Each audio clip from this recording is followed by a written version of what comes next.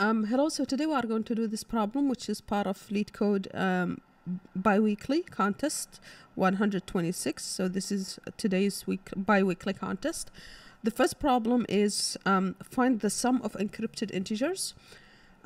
So basically we have an array of positive numbers here that has, there is a function, let's call it encrypt, and the behavior of that function is that it replaces every digit in the number, so let's call the number x, with the largest one. Okay, so let's say we have 5 to 3. The largest digit is 5, so we want to replace all three numbers with 5. And so if we do that, we have 5, 5, 5, and so same thing here, the largest number is 3, we replace all three with 3. Once we do that for every number in the array, we want to sum up everything. Okay, so for example here, it's pretty simple because each number has one digit, so we just end up adding the numbers themselves. But if we look at this one, the largest number here is 1, so we have 1, 1 here. The largest number here is 2, so we have 2, 2. The largest number here is 3, so we have 3, 3. Okay, so that's what we have here, and then we sum up those, and that gives us 66. So that's the idea. Now, if you look here, the constraints are pretty small, so we can do like a fairly non-optimal solution. So let's just go with the first thing that comes to mind. What's the first thing that comes to mind?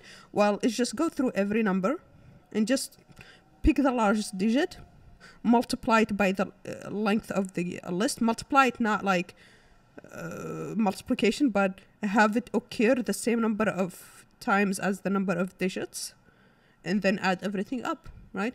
So for that, let's just have an encrypted sum that we return at the end. And then we will just go through these numbers and we will add up encrypted with the number that we will end up encrypting, right? Let's call it just something like that. Okay, so now we need to basically define that number. So how do we do it? Well, we need to go through every digit in the number. So how do we do that? Well, we can just convert the number to a string and then just go through every digit in that string. Now this would be a character, that's fine. But we want to take the max, so we want to get the max. So how do we get it? Well, the max is going to be just the max between whatever we have so far in D. Okay, now just to simplify this, it's also just going to be the max of S, because now S is a list, right? If it's easier for you, you can do it like that. And so that would be the max of what we are looking for. So this is the max.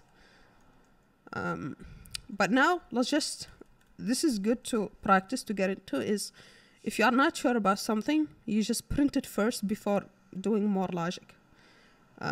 So here looks like this is not the same, so let's just make sure it is. But if you take a look, for example, for here, it's 1, 2, and 3, so we should be good. Okay, so now what do we need to do? Well, you can see here,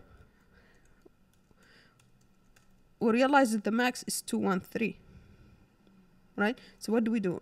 So first, let's just, what we need to do here is find how many digits we have. We have 3, and so let's just, and what's the max? The max is 3, so let's have 3 times. So that's exactly what we'll do here. We'll say max is, we have it as a string here, and we can just, if you multiply it by the length of the string, this will give you the same number 3 times. But again, let's just not trust our logic here. Let's just print it out and see if that's correct.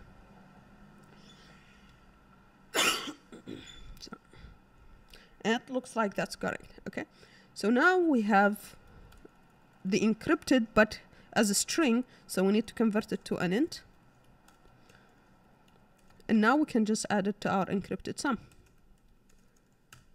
Okay, and we can actually just take this, add it like this, and that should be simpler. Okay, and now we could just do this and submit. Okay, and that gets accepted. Okay, so that's one approach using just converting to a string. What if we don't want to do that? We want to actually just A way to get the digits of a number, if you don't want to use the string approach, is to just keep dividing it by 10. So for example, let's say I have this number. If I divide it by 10 first, I'll get 21. But what's the remainder? The remainder is 3. If I divide 21 again, I will get, so if I divide this by 10, I will actually get, yeah, like this. And then if I do it one more time, I'll get 1. And then as a reminder, and then if I do it again, I'll get 2. So I'll be able to get all the digits. So we can do a similar approach here. So we can do while the number is not 0, we can keep dividing by 10. But what do we need? Well, we want to know this is the digit, right?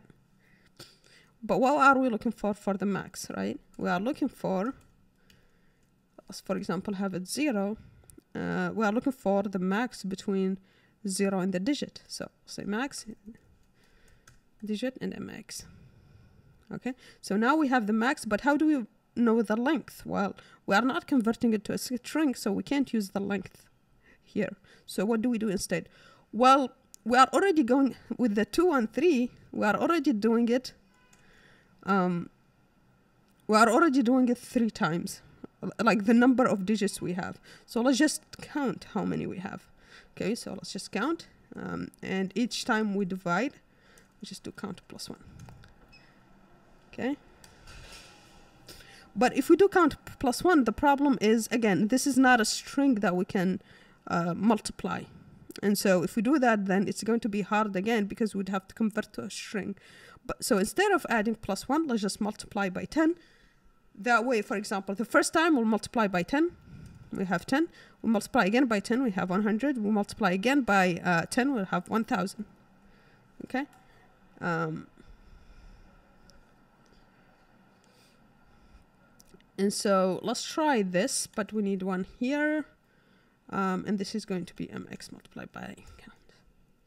Okay, this may be off by 0, I think. Yeah, so it's off by 0. So let's just do maybe, yeah, let's start with 0. And what we can do here is just say it's going to be, let's call this instead multiplication. And this is going to be just multiplication multiplied by 10 plus 1. Basically that way first is 0, so multiply by, this is nothing, and then we get 1, and then we'll multiply by, so we need this to be the same number we use, and that should be it. So let's submit, and this passes. Okay, so this is another way to do it. We can slightly make this easier to read by just doing something like this, because you don't need the digit number, and the number should stay the same like that. Yep, this should work. Yeah, okay. So that works as well. That's another way to do it. I wanted to show this really like in details and with what approach works, what approach doesn't work, so that you can learn a little bit more. But yeah, I hope this was useful. I will do some of the remaining problems. So stay tuned and see you on the next one. Bye.